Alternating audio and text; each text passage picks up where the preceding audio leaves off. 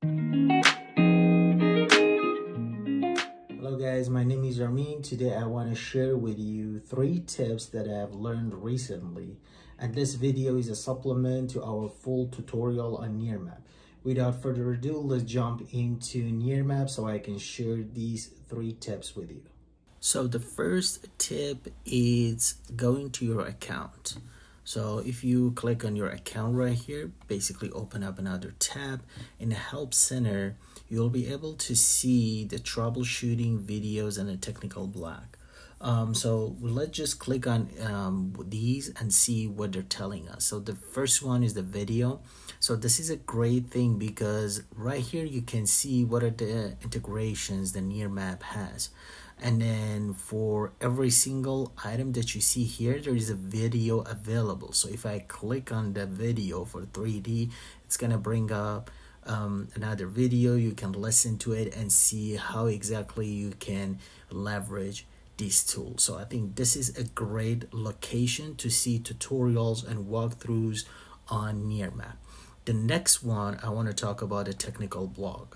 So technical blog is basically just a header and a title that it's going to be shared by Nearmap, and it's going to be their newsletter.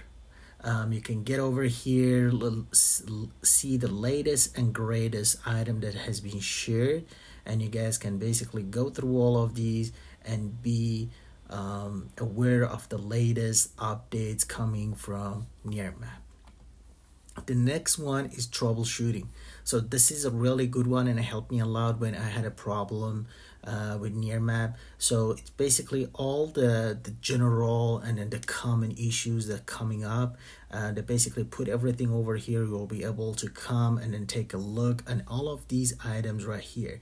So if your Nearmap is down, you can kind of follow these steps, see what the problem is. If you're looking for your UTM zone and also the map browser with all of these issues, this is a great place to come and take a look. And the last one that I want to point out on this page is the check status. So when you check the status here, basically telling you the maintenance time, you know, if the system is operational, if not. So you're getting all the notes in regards to your system under the check status. I think this is a location that you can use on daily basis. If there is something wrong with your Nearmap, this is a location to go. And then also, if you couldn't find anything here, you can kind of reach out to Nearmap support group, and they're really responsive and provide you with an update. So the next tip would be marker.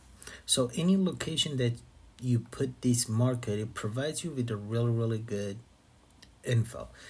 First one is the address. The one right here, that's the one that I want to point out. So basically it's going to add you to the watch list. So that means each time when you get a new survey data uploaded for this location, you'll be notified. So if you basically select a location that you want and add it to your watch list, each time you're getting a notification when new data gets uploaded at that area. We have the coordinates. Also, you can get the link, copy and paste it. You can see the street view. It's pretty easy. You just kind of click on it. It takes you to the Google to see the street view. And if you have any notes that you want to assign to this location, you can basically type it under the notes at this area. You can change the color for all the marker location that you want, and also you can group some of them, rename them, and if you want to make them hide and unhide on your Nearmap. The next tip would be a line or a measuring tool. So this is if you want to measure from one location to another location, we can click that, everybody knows.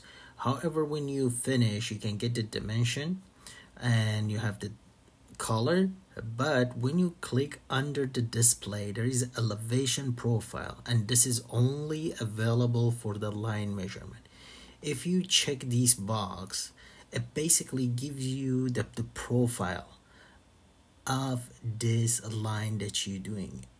And then if I move this from one location to another location, the indicator shows up on the line and basically telling me the elevation on this area. So we know this line that I have is like 614, so this is all the way.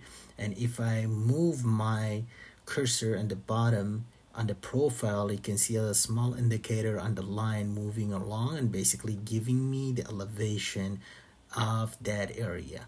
I think this is a great tool to kind of looking at the areas, getting the elevation and see how does it look like, you know, like if you have a lot of area that going down and going up, this is a great tool that can help you out.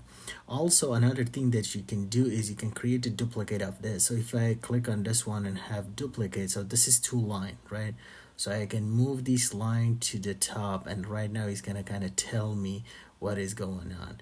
And then if you guys kind of look, there's gonna be a new profile, right? So the indicator shows going all the way up and the elevation changes, get to that point, going all the way down, and then going back here. So this is a really great tool for you guys to kind of go from one point to another point, duplicate that elevation, duplicate that line, see the profile elevation.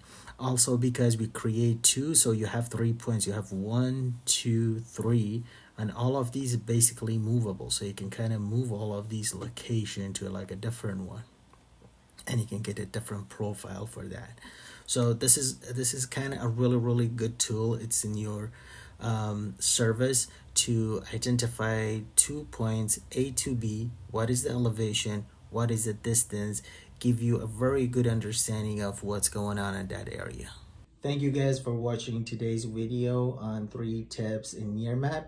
If you like the content, please subscribe and leave a like, and let me know in the comment section down below if you like these quick tips and tricks. Thank you so much for watching, and I will see you in the next video.